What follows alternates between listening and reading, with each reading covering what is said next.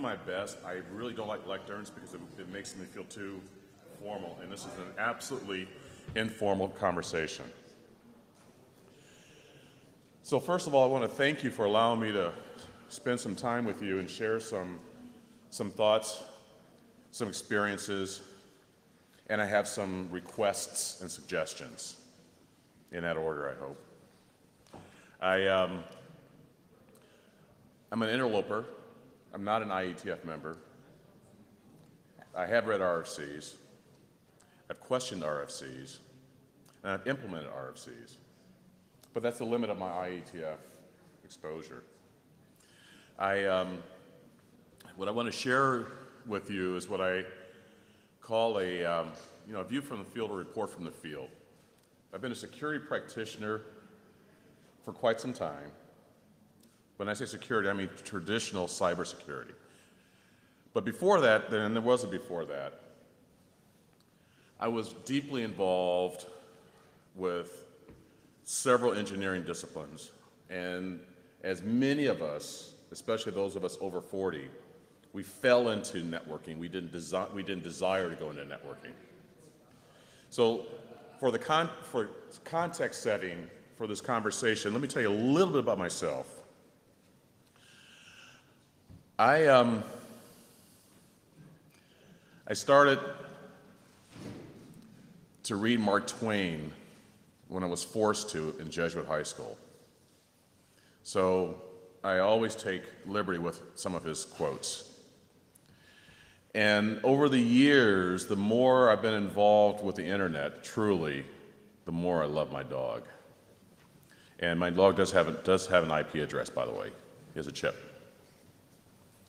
And that chip is more than just tracking. It has all of her health records. It has her vaccination schedule. It has her likes and dislikes for food. And if I'm lucky, I can actually track her too. That's a byproduct. But it sets the tone for where we are today. IETF is 30 years old, and congratulations. Very few organizations of any type can last 30 years. 30 years ago, I had just completed my first major series of projects. So let me give you a little bit of background. My first job out of university was at Argonne National Laboratories. Now, I didn't know anything about nuclear physics. I didn't know anything about National Battery Testing Labs. I didn't know anything about much of anything except I could write good real-time code. And by real time, it meant it was not done in real time, but it was for systems that ran in real time. And basically today we call these embedded systems. So I'm from Cleveland, Ohio, Midwest boy, drive to Chicago, and I go to the labs, and big burly men with guns greet me. And I'm thinking, what am I doing? What am I getting into here? And as they escort me to my first building, there are these very short, very albino deer. And I'm thinking, wait a minute, I know they have nuclear stuff here. And I'm thinking deer, and I'm seeing deer, and something's not correlating. And I'm thinking, what am I getting myself into? And then I meet the lab director, who was very gracious, and welcomed the newcomer, and said, I know you're thinking about the deer, aren't you? And in all honesty, yes, sir, it did cross my mind. He goes, don't worry, they were bred this way. They're from Switzerland, and it was part of the deal for the land grant for Argonne National Labs. And I'm sticking to it. So my first job was writing code for one of the reactors that Argonne had at the time. It's called the TREAT reactor. It's a thermal test reactor. And I wrote code for folks who were far, far smarter than I am. In fact, several were up for the Nobel years later. But it was like a Disneyland for nerds. You could do anything. Everything you wanted was there. There was, time was kind of an option, but delivery and accuracy was critical. So I wrote code for the TREAT reactor to manage the collimator, which moved back and forth, and the physicists can do their physics stuff or whatever, and they wanted to make sure that the data I gave was correct, and it was all that kind of nonsense. So I did that, they were happy, my boss was happy, and nothing glowed. So that was success, and good times, right? So back in the day, you know, people would play around in the middle of a nuclear reactor. How quaint, you know. Yeah, I guess then they decided to put the signs up. So I cut my teeth on real-time systems, and part of that was making not only the analog digital and digital analog conversions, all that stuff, which is easy, but making systems that weren't meant to talk to each other. That was my introduction to networking. Although we didn't call it networking then, we just called them control planes. Not to be confused with today's control plane. So, well, about 25 years after I left this program, I ran across one of the departmental directors who had retired. I was invited to his retirement. He goes, hey, you know, Kevin, they're still running the reactor with your code 25 years later. Now, this is in western Idaho. So if you ever go to western Idaho, don't. I would fly all around it to make sure that, you know, Kevin's 40-year-old code is still running there somewhere on the reactor. But what I did realize was that I liked the communications narrative. I liked that. It was fun. At university, I had to, instead of taking a spoken language, I took Fortran and APL. And it qualified for language, which was hilarious. But I really enjoyed making things work that weren't meant to work together. So after Argonne, I ended up at a company who was subcontracted to do DDN, if you remember that, Defense Data Network, the MILNET separation. And then I really got to understand and know networking the hard way, in a classified environment where time was a commitment, and the notion of security was now introduced to me as a very young engineer. So in 1986, the year IETF was founded, it was an interesting year for a lot of things. We had Top Gun. That was awesome, cool. Microsoft went public, and so the notorious Willie G became on his way to being a billionaire. We had the Mac SE, if you remember that. But that was the first time that the Macintosh gained credibility in business. So it was a big thing for some of us who were Apple devotees back in the day. And we had the internet looking something like this. And as I said, I was working on I had just come off of working on DDN. Yep, done. And then I had moved to this little university on the East Bay of the San Francisco Bay Area. Some of you may have heard of it, Berkeley. Yeah, well, if you notice, all the universities to the right are all East Coast, and they threw in a little carrot to Berkeley. But I was working on BSD, and among other things, some of the BSD stack came my way, my team's way, including Bind. And I always thought that was a terrible, terrible name, because it really put us in a bind where we're in a period where we're making the transitions from proprietary networks to, of course, TCP/IP based. But it was a learning experience.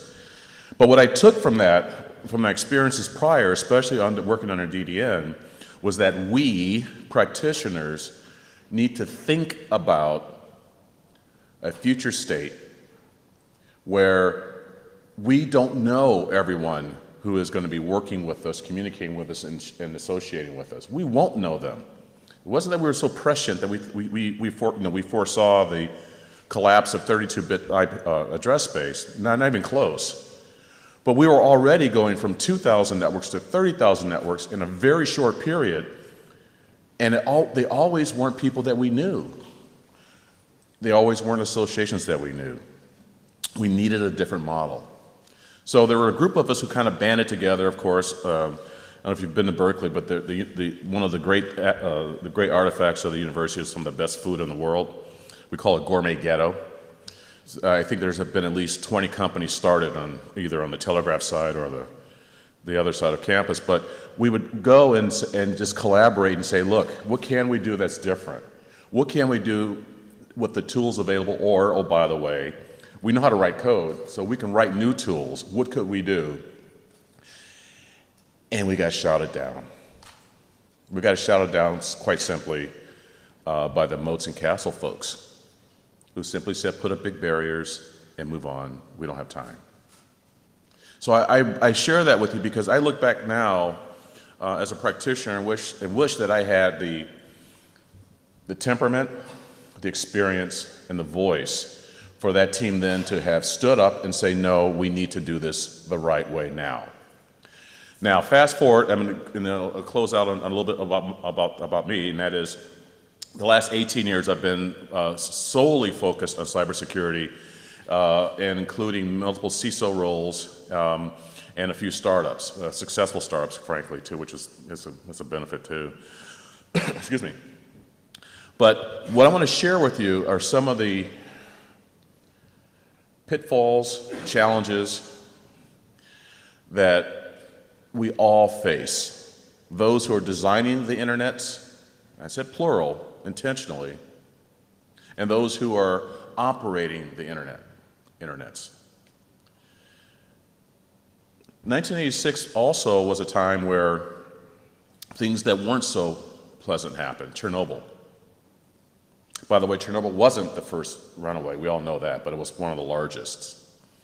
In fact, for those who are interested, the first meltdown, uncontrolled meltdown, was actually at Argonne in '55. And of course, we had the Challenger. Now, keep these in mind as we go through this afternoon's discussion. These were extremely catastrophic events that were caused by oversight, undersight, just human error. Both could have been avoided. We know that in retrospect. But they could have been avoided locally. That's where I'm going to pause for that for now. So, after 18 years of running security teams, just prior to joining Juniper, which was 8 months ago, I was a CISO at Walmart.com, for those in Great Britain, as ASDA, permanently attacked. I had the situation where customers, 200 million customers, came to me already compromised, but want to buy things.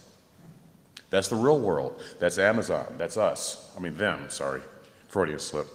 That's companies who have to take financial instruments with a username and a password. And then, oh, by the way, I don't care how strong your password is, it doesn't matter when the keystroke logger has been on your computer for the last 2 years.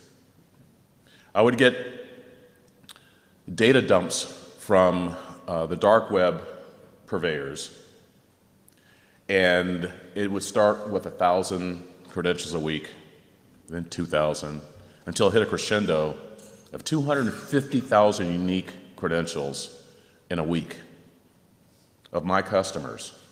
And oh, by the way, they have some great passwords in there. Extremely good. In fact, I use one of them now. They're so good. But they were compromised, so it doesn't matter. So how do you actually conduct commerce when your customer's coming to you and you have to determine whether she's real or not? Well, clearly you have to use other analytic tools to determine the buying behavior patterns, all that kind of good stuff. And oh, by the way, geolocation is not one of them. It's irrelevant. But whether or not you go directly to the electronics section and buy 5 iPads is a hint. Whether or not you change your shipping address is another hint.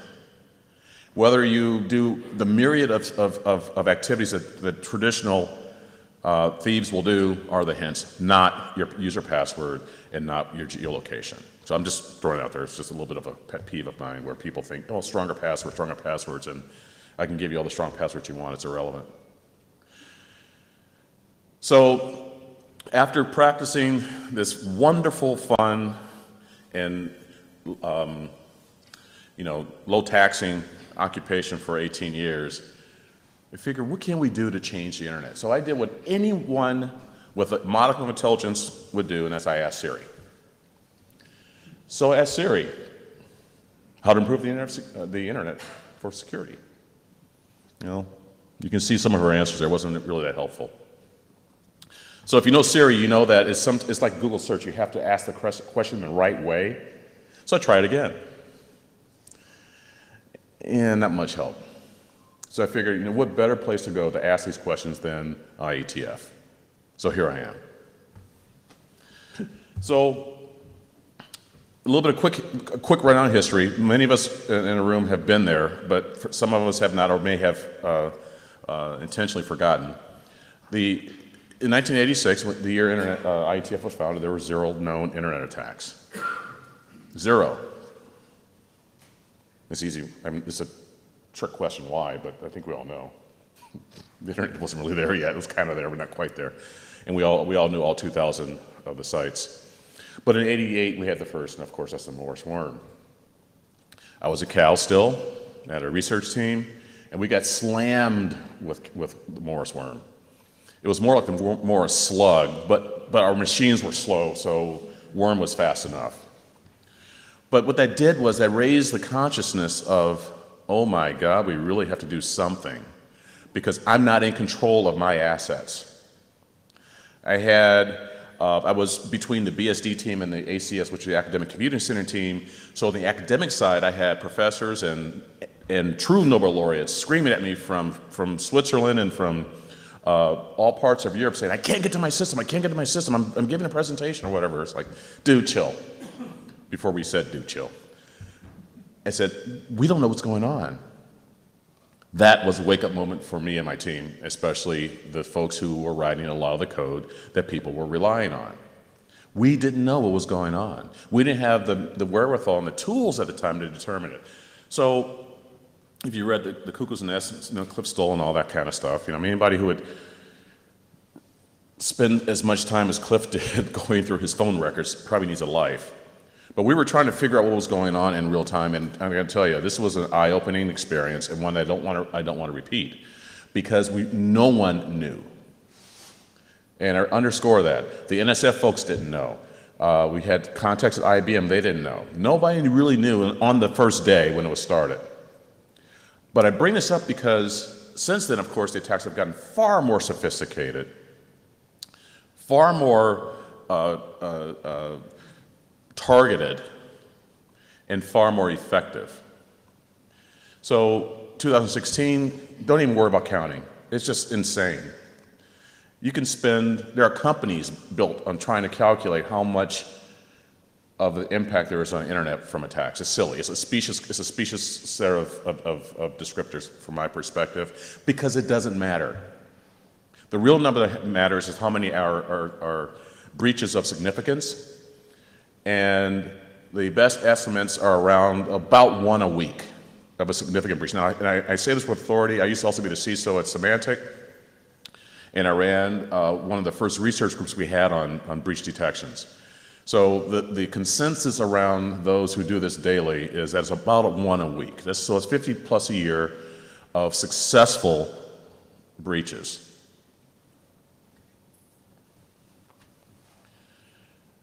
So on the malware side, things are a little different.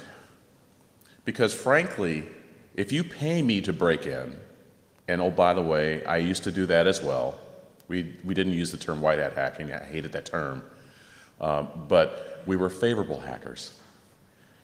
And I almost always got in at layer 7. In fact, we never not got in. There are a few times we got in through the plumbing by virtue of looking at change control, for example.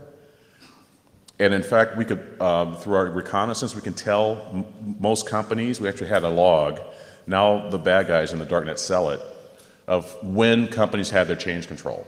JP Morgan Chase, for example, just throw that name out there, it's not necessarily them, Tuesday at 7 p.m. We knew it. So Tuesday about 10 p.m. is when we try our pins, because guess what? Typically, through our change control window, mistakes are made. So that was just the right time for phishing, right? So we did that, and so layer 7. Now, having said that, when people made mistakes on changes and change controls, it usually was either a deprecated or an older release For example, a good one was always, first thing we did, everyone does, right? You go for SNMP and DNS. You just go right for that. It's easy. It's like the slow gazelle. And when they made a mistake, bam, we're in. They don't know it. We're sitting there. It was just very, very common. Fast forward, today it's a lot harder because so much is also being done in the cloud. And I'm going to talk about that later. But the cloud actually is a really great buffer from a security perspective. A very great buffer. Makes it a lot harder, not impossible. So in 1986, there were 6 confirmed, well-known viruses. Because what happened was the folks who were actually collecting the viruses, first of all, were doing SneakerNet. That's the only way of really doing it. It was very difficult to transfer viruses other than physical media. And the virus writers were basically academics anyway. So it wasn't that, the landscape wasn't that bad. You had John McAfee and Peter Norton running around in their vans in San Jose, literally driving around their vans to pick up virus samples. So it was a much easier time. Well, today, they're well over 1 million a day.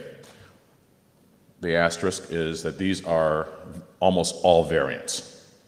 When you talk to the trends, McAfee semantics and the like, they'll tell you, and so folks, they'll tell you that it's not a lot uniqueness there, but it's enough of a spin to still cause a problem.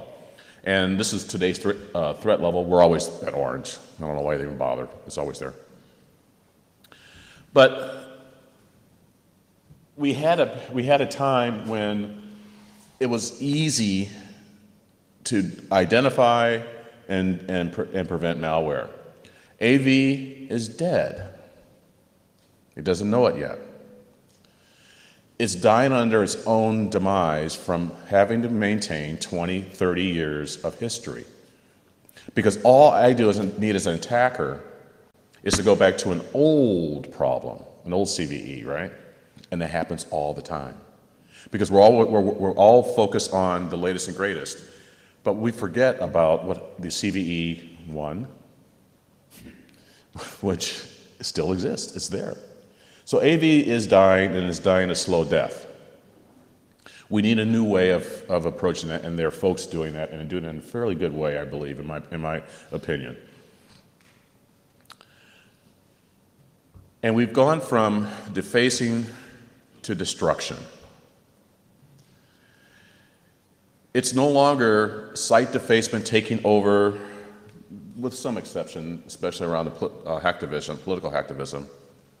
But now we're talking about changing records in the financial community, to put your thumb on the scale for euro to dollar transfer rates. It's talking about modifying health records to intentionally harm an individual or a hospital. We're talking about taking over HVAC systems. We're talking about water filtration systems. We're talking about the things that can hurt people or kill people. This is reality. This is reality caused less by the financial impact, which we all hear about. We hear about this all the time, about taking your credit cards. By the way, the credit card value has been dropping precipitously over the years. Your credentials are the coin of the realm right now in the dark net. So the financial impact is interesting, it's important, but those who want to cause harm by leveraging the internet itself can cause death and destruction. Remember the Challenger and remember Chernobyl. Well, the nuclear sites, of course, are air-gapped. I don't know, I'm not involved anymore. But what I hear is that there's a pause, and they say, yes, we're air-gapped. But they still use, of course, TCP/IP throughout. So somebody who can jump the fence or interject, who knows? It's scary to me. As a practitioner, as someone who's been involved in that space, it's a little scary to me. On the side with aviation, not necessarily the Challenger, I'm very scared. We hear these stories about people taking over and everything. That's nonsense, by the way. They basically did the maintenance mode that's on the ground. They can't do it in the air yet. Tesla had their first incident with their autonomous driving software. It's going to have problems. Unfortunately, someone did die. Now, that person probably should have been paying more attention, from what I understand, without clearly not knowing the details. But the fact of having cars being taken over, has been demonstrated time and time and time again. A targeted attack on a vehicle is going to happen. Unfortunately, is going to happen. And that scares me as a practitioner, because what can we do that's better so that it can't happen, or it's extraordinarily rare for the type of attack. 2010 was a pivotal year. A lot of things happened on the malware and the attack scene. Project Aurora, if you had not heard of it, that was a very widespread, very likely nation-state attack. But it doesn't matter who did it, it happened. Code was expunged, was removed from a lot of companies. But the reason why I bring up Aurora in particular is because 5 years prior, that exact same attack happened to me and a couple of other companies, but we didn't share. We could have prevented it had there been a mechanism to make some of these changes.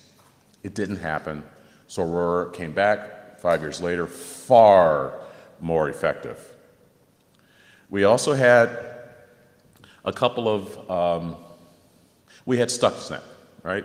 Well, Stuxnet forever changed the game. We also had Shamoon, if you remember that. Shamoon, I'm sorry, if you remember that as well. Both of those in around 2010. The reason why they were so impactful, because now they're showing that I can do destruction on equipment over the internet. Okay, the genie's out of the bottle now. It's not going back. No, Shamoon was kind of cool because it just destroyed 30,000 PCs, which was interesting. I mean, there's a rumor that Dell did it, but that's just a rumor. But it forever changed the face of these attackers, because some are politically motivated, some are financially motivated, and some are just motivated. But the fact is they can actually cause harm, shut down refineries, shut down hospitals. Things are changing. On the network side, everybody can take a deep breath. There's not a lot going on there. Why? And I think we all know the answer. We're fairly resilient, right? But DDoS still does work. And the reason why it works is because it works. Remember the first time I had a 140 gig attack, I'm going, oh, wow, I don't have 141 gig pipe, so I'm in trouble, right? And I talk to my peers, I say, how do you guys defend against DDoS attacks? Add more pipes. Well, things are changing. We have other mitigation strategies. We have the cloud. Many organizations, especially Fortune 100 companies, are pushing, as you well know, they're pushing their term points into the cloud, and like an Akamai with Kona and all that good stuff. It works. It's not the ideal, but it works. So 50 Gs are still fairly prevalent. There's a 620 claimed. We know of a 510 that was successful. We believe it's a 620 that was claimed. But the point, though, is a lot of times the DDoS attacks are actually a ruse. And the reason why I brought this point up was because it actually, again, happened to me, where everyone is scrambling, still body left to focus on the DDoS attack when we realized we were actually already being just snarfed like crazy. So it does still occur. The efficacy from the attacker's perspective is not there. If I'm an attacker, I want your content. Who cares if I'm going to take your site down? I don't care about that. What I want are either creds. I want your intel. I want your IP. So DDoSing doesn't really get you there. So for over 30 years, here are some of my observations. Number one, from a cybersecurity perspective, is that hygiene is still appalling. This is nothing that you can necessarily address from an IETF perspective, with an asterisk. I believe there are we'll talk about some suggestions that I have.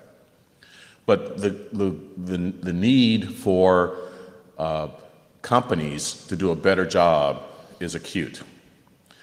And there are reasons why we don't. For example, if you ask a CIO how many applications she has in her portfolio, well over 1,000, some 20, 22 years old. And, you know, it's just not easy to refresh that. So there are a lot of, they're mitigating a rationale for some of the hygiene problem. But the hygiene problem is the biggest one because, again, as an attacker, that's how I get in. Poor designs, poor procedures, and horrific coding. Again, that's how I get in. Automation is something we talk a lot about on the operations side and do very, very little about it. But one of the reasons why we don't do a lot of more automation is because it's hard. It's extremely hard. And we're doing automation on systems that weren't designed to be automated. So you see lots and lots of Python writers, lots and lots of Python scripts, trying to do things that are adding very inadequate band-aids to a very fundamental problem. And of course, the 800-pound gorilla is complexity. And the complexity dialogue is one that we know we have to address, but I don't hear answers of how to address it. If you look at a typical organization, Fortune 500, 35 to 70,000 compute elements, physical, haven't gotten to virtual yet, probably on the order of several thousand routers and switches, right, and firewalls, several thousand, many, many thousand. And then, oh, by the way, that 1,000 plus legacy applications that the CIO is struggling with. Ask anyone what's going on. That's a problem from a cybersecurity perspective that's acute.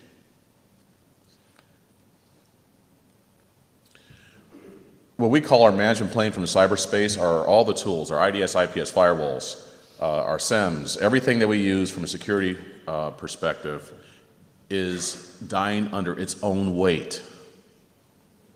The average Fortune 500 company has somewhere in the order of 40 different products. Count them, 40 different products. And so what I asked my last two teams to do was, tell me where you're spending your time. Not that I'm micromanaging, I just want to know. And we came up with 42% of the time in my last org was managing the management plane. That's care and feeding, patches, updates, tuning. It's insane, totally insane. But yet, that's what so many organizations are doing. It's a roller coaster ride that we got to get off of. So one of the things I did was I took an arbitrary number. I said, okay, I'll tell you what. We're going to go from, actually it was 42, from 42 products to 10. And my lead architect said, why 10, Kevin? I said, well, because I can count to 10 easily. I can manage that. I can manage those companies. So that's where I often cite Phil Zimmerman. You know, PGP is pretty good privacy. It's not perfect privacy. So I had a lot of overlapping products in the portfolio and all that. We collapsed it down, and sure enough, it really helped us. I got time back in our pockets to actually do the hard work that we should be doing. But this is not sustainable. And oh, by the way, I argue that even those 10 that I came down to didn't make me tremendously safer, secure, I should say. We have a problem. And we have to be able to manage through this without being so tied to our own solutions. We lack insights into the network, and as a consumer, as a practitioner, we lack insights into the network. And of course, we all know the talent problems. Everyone has that. That's universal. But it's made more acute when I'm spending 42% of my time managing my management system. Oh yeah, complexity. So we're in a world where the consumers want ease, which is why I'm back to my username password for buying lots of stuff online, and they don't want to change it. They won't use OTPs or anything. That's okay. We'll work around it. The designers, the administrators, and the attackers. I hope you see a theme coming on here. And we're stuck with, okay, I tell you what, I'm gonna help you. The certificate for this site by the way, this is made up, it's not real juniper, but it's made up, is not trusted. Okay. This is not going to go away from the user community. It's not. Let's understand that. We have to understand that someone decided to throw this up as a warning to the user that, hey, you may not want to do this. And the user's going, whatever, I got to get over there. This is what we are dealing with. And we're dealing with it at a very, very large scale. We need to change the paradigm. We really fundamentally have to change the paradigm. And this is the beginning of my ask of IETF. So we've been working in a world for almost 40 years now of assumed trust, right? If you can shake my hand in the proper way, in a not so secret way, we're good. Come on in. Well, we have to start to change that. I think DNSSEC is on the right direction. Why the adoption isn't higher, I have no idea. I just really don't understand that one. I scratch my head like all the time on this one. It's like, well, wait a minute, they have a really good solution. Why aren't we using it? Go ahead, please. Convenience. Oh, I'm sorry, you read the slide. Exactly. And that's exactly the challenge we have. We have to get past that. We collectively, that's me on the user community and you on the design community, we have to do a better job because this is not sustainable. I do not want to be responsible for some targeted attack on a autonomous driving vehicle. I don't want to be there. I don't want to have the responsibility on my shoulders. Convenience. So let's talk about convenience, since we're here.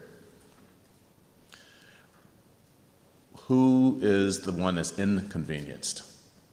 The designer, the implementer, or the consumer? Consumer being, in this case, I'm sorry? Consumer. No, wrong answer. All of us should be inconvenienced equally. We're the ones who have to deal with it, right? We're the ones who have to implement it, and oh, by the way, add more stuff to circumvent the weaknesses. Back to my 42 different security services.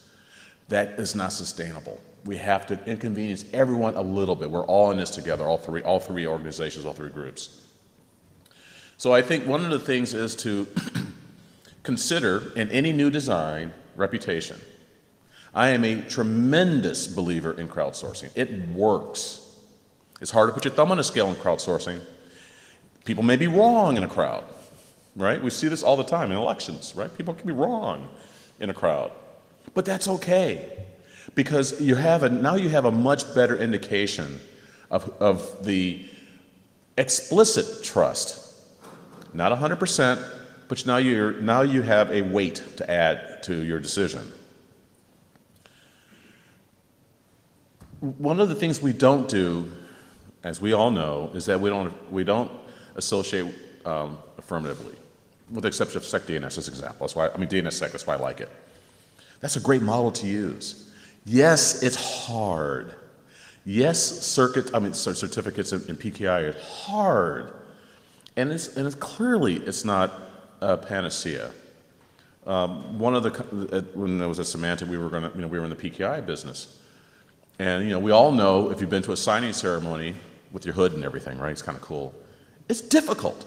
It's difficult to manage. It's difficult to manage when individuals leave your company who are part of the signing. Right? This is hard. This is very hard. But we have to stand up and take that challenge. I think that, again, DNSSEC isn't a good example of a framework, but as we come up with new protocols, especially for key, important protocols, not for everything, we have to consider affirmatively associating. This is the one that troubles me the most on the implementer side. I have 3 implementations of SNMP. One that meets the letter and the spirit of the RFC, one that meets the letter, one meets the spirit. Guess which 2 I'm going to attack? And guess which 2 I probably will get in? We have to reduce that ambiguity. Now, I say this from a different perspective. I came from an ANSI world. I was on 2 ANSI committees. And as we all know, you can make your entire career, used to, in ANSI. because of the longevity and the long pole, the long tail of ratification and implementation. But at the end, there was very little room for ambiguity. There was some, of course, because why? Humans are still involved. But we need to address this problem because as a practitioner, I see variations all over the place. And some of those variations are well-known weaknesses. Some are not. Some are extraordinarily subtle, but the bad guys can figure it out because they've got time and money on their side. And oh, by the way, they have conferences like this. They share knowledge. They sell knowledge too. Assume ill intent. That's what's happening. This is not new news. I'm sorry, this is not news breaking. This is what's happening. If we design with the assumption of ill intent, we won't be perfect, but as Phil Zimmerman said, we'll be pretty good. This is a change in paradigm. As a practitioner, I'm asking this consideration. Automation is going to help us collectively in profound ways. I had a rule for for a couple of my teams is that if you did any activity more than twice a week, it was subject to automation. Doesn't mean you have to automate it, but consider it. And again, it was remarkable when folks spent the time, the inconvenience, to write either the scripts or the tool to help them automate. It paid itself back time after time after time. Federation is something that we don't talk about a lot. When I mean federation, I'm not talking about identity necessarily, but just federation in the sense that my domain, especially if I'm a large organization, I have the wherewithal to manage. We kind of know what we're doing, right? Let us do that. And so that we can do that from everything from authentication, authorization, lookups. Our caching could be a controlled and vetted caching, for example. Let's assume that federation capability is there. It's not there for everybody, it won't be, but for large organizations, it certainly can be. And virtualization, of course, we all know this is nothing new, but assume that's going to be the default. If I'm building anything today, it's starting with virtualization. Now, and the network itself has to be part of the solution. It does. So for all the network practitioners, we have to be part of the solution and not an innocent bystander. It's almost like this smart highway. We have to be part of that solution. So if we don't do this right, when that intelligent vehicle is a targeted attack and someone dies, we will see far more legislation which gives us less flexibility to do the things that we believe are right. I'm not saying this as an observer. I've been very active on the Hill. I've been brought in many times to talk to both Congress and Senate in the US, in the EU in Brussels, about pending legislation and the impact. Well, look, this is real. There are some terrible legislations that are already in place. To date, with the exception of one, they have not been prescriptive. That's the next generation. They're going to tell us how to do our work by laws, and of course, that's something we don't want. But if now I'm going to pause there for a quick second because in the US, there was an executive order in 2012. The president said, thou shalt share intelligence with the private sector. Didn't happen. 3 years later, a law came out, CISA in the US, basically said the same thing. But who to share with was always the problem. Because if you're a vertical, like a financial industries, and like, fine, you've been doing it for years. But if you're not, who do you share it with, right? Yet, and so now there's a statute that says, no, you have to share, you have to consume it. And there's no vehicle to do it. So this is the artifact, a poor artifact of laws that we have to be careful with. And if we do our job right, we can help to circumvent some of this. This is definitely my soapbox, sorry about that, but it's been years and years and years on this. Thank you.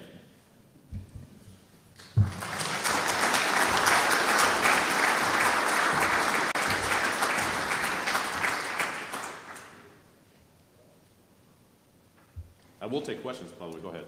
Please. Carrie Lynn, in an earlier century, something like the launch of Sputnik really changed, the education system in the United States, and a lot of us are sort of the product of that, at least those of us with gray hair. It seems to me that, what you're sort of implying is we really need to do things a lot differently. We need to change the way we educate computer science students. Who exactly is going to make that clarion call, and who's going to set, the agenda? That is a very, very good question. I too, even though I don't have gray hair yet, if I had a beard it would be, I was a student of the 60s. And we do need that clarion call. I don't know. I'm very involved with STEM. My company is very involved with STEM. But maybe it's an example where an IETF can outreach. I don't know. I wish I had the answer to that, but that's the first step in a 12-step program is this, acknowledging we have a problem. And I intentionally try to scare people, and I don't use that, I usually don't with cybersecurity, but what I'm starting to see now, and starting to see things that people can die, I get nervous. And we collectively are part of that. So I suggest maybe the outreach from IETF. I'm an interloper, I just happen to drop in and hopefully share some words with you. But we have to do something. STEM is a very in thing right now. It may be the right vehicle. I will tell you, coming from academia, the teaching of computer science is woefully, it's just ridiculous. It still is. People are focusing on pen testing and breaking things, not designing things to be resilient from a security attack. And we have to change that as well. But I hear you loud and clear. Again, the IETF, and if I can help, I'm more than happy to help with that. Sir. Hi, I'm Daniel Kahn-Gilmore from the ACLU, the American Civil Liberties Union. So thanks for coming today, and I totally agree with you that we have this, there's a set of massive problems around secured infrastructure and trust. And I had a question for you specifically in your role as a Juniper security officer about the recent ScreenOS vulnerabilities. You guys had used dual EC in the ScreenOS devices, and with a custom queue, so that when the dual EC vulnerability was announced and made quite clear, I believe your response was, it's okay, we use our own queue. So my question for you was, well, I guess it's sort of a two-part thing, but why did you choose to use dual ECDRBG when it was slower than the other RNGs in the first place? And two, how did you generate your own queue? What mechanism did you use for that?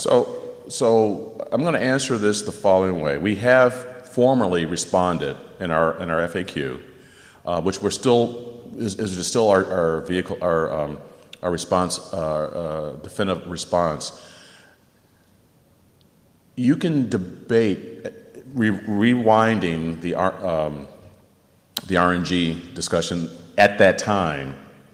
I wasn't with Juniper, but I was implementing ECC, and we were debating amongst ourselves how to do it right.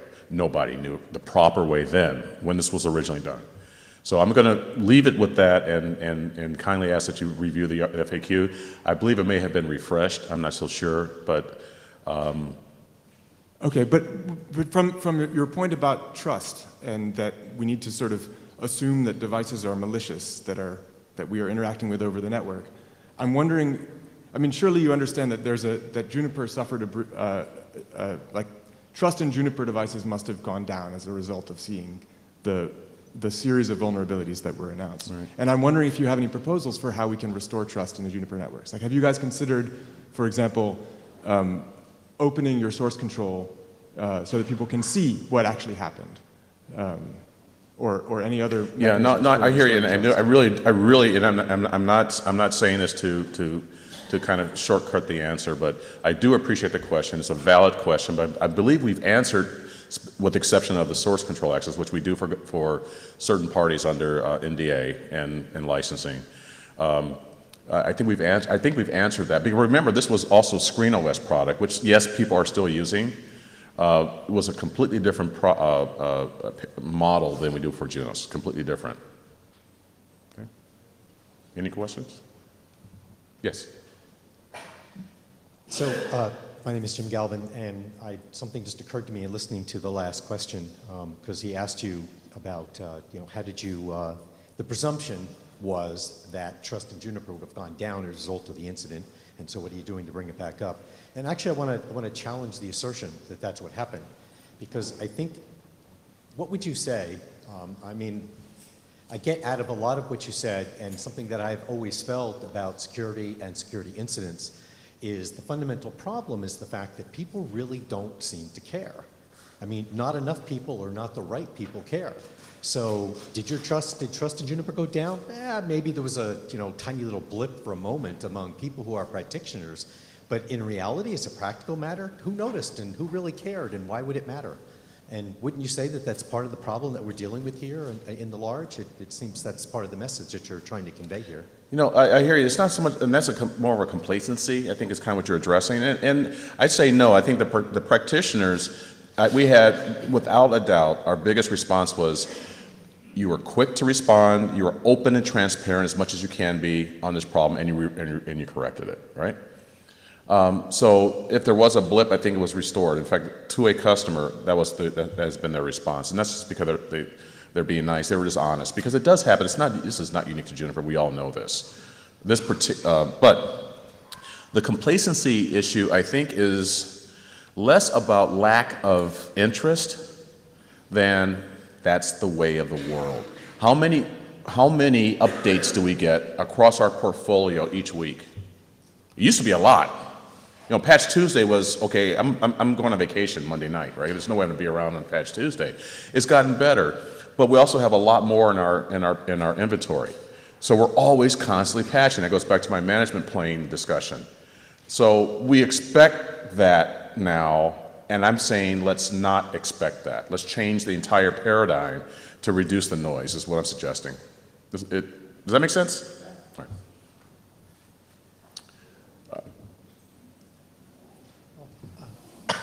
Tobias Gonum, Huawei. I'm looking at this from like, what is your expectation towards the IETF question in terms of improving security? And one of the things that I noticed, I mean, IETF, we kind of wake up and then we try to do things, but our standards process is also not the shortest, maybe not as bad as ANSI, but we take some time. And then at the same time, there's this open source community, which kind of moves a little bit faster. And I wonder, like, what is your view, like, what would be your advice? I mean, is it like, do you feel like, oh, open source is actually solving your problems and maybe standardization is actually not fast enough for what you need? Is there something you would like to advise us on how we can work better? Some ideas from your side would be... No, Tobias, correct. I appreciate the question. Two quick answers. One is my expectation, my ask, not expectation, but my ask of IETF, and by the way, it's not just IETF, I had the same conversations with the open source communities too, is think differently to abuse Apple, right? Think different. When you design assuming harm as a starting principle can go a long way. We'll find out, I guess the earlier question with regard to what do we do with training the next generation, is if they come out of school thinking this way, can you imagine the next generation of protocols? Completely different, right? That's my ask of IETF, to think a little differently, right? And I was somewhat prescriptive of what I'm asking for as a practitioner. But at the end of the day, we have what we have. You know, what we have is what we have for now. If you think about 30 years is a long time. Think about a car in 1986 and a car in 2016. Think about the internet in 1986 and 2016. The big difference is just scale, frankly. But cars are radically different. They're smarter, they're quicker, they're safer. We have to think different. And oh, by the way, when you talk to the car folks, they came in at kicking and screaming. They did not, because why? What they were building was fine. They sold, they made money. But when people started dying, things started to change. So my ask of IETF is to think different. Any new protocol, especially one that has ramifications for broad ramifications, consider some of the prescripts that I had suggested. That's all. Right? Thank you. Thank you very much. Thank you.